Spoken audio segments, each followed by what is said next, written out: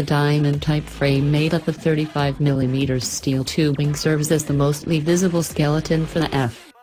The steering head comes set for 25.5 degrees of rake with 4.01 inches of trail on the 55.5-inch wheelbase, numbers that drain just a skosh of agility for a bit of stability but doesn't turn cornering into a wrestling match by any means.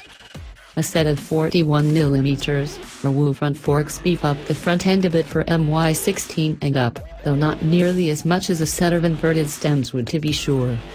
The good news here is that the forks come with adjustable spring preload to match the adjustments at the rear shock for a bit more in the way of adjustability than you typically get at this price bracket. Suspension travel clock set at 4.3 inches up front with 4.7 inches out back for a fairly plush ride, depending on how you tune the preload of course. Twin piston anchors slow the dual 320mm front discs with a single paw binder to grab the 240mm rear disc, and the F is available with or without ABS, so you can take it or leave it as you please. The front brake control comes with an adjustable lever, so you can tune it up for that perfect, two-finger ready position over a range of hand sizes. Cast 17-inch wheels round out the rolling chassis with a fat 120/70 up front and fatter 160/60 in back.